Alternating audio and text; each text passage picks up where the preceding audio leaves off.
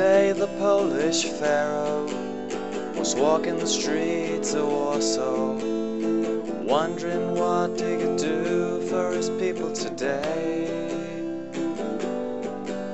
when one of his loyal servants told him the will of the people, delicious candy was their only need.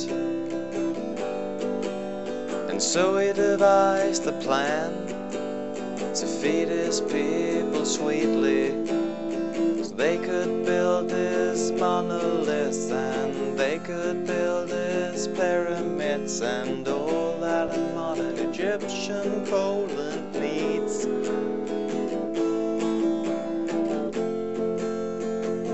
With his sugary treats, whoa, sugary treats for the pyramid builders. Is it such a crime, wanting to push stones while enjoying the taste of lime and candy form? And after all, they're not even asking for food,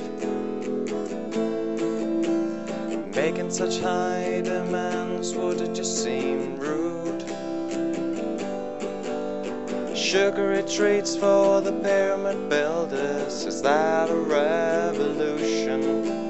Considering these sugar cane plantations, I'm sure we can come to a solution.